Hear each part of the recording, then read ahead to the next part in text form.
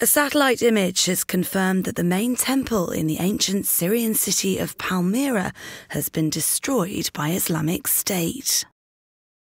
The United Nations released the image showing that the militants had targeted the Temple of Bel, a Roman-era structure dedicated to the Palmyrene gods that was one of the best preserved parts of the ancient desert city.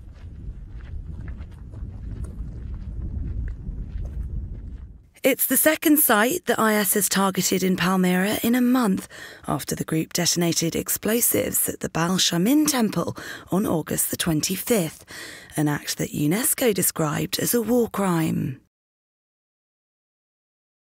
Islamic State seized Palmyra from government forces back in May and has set about demolishing its ancient monuments that it considers sacrilegious.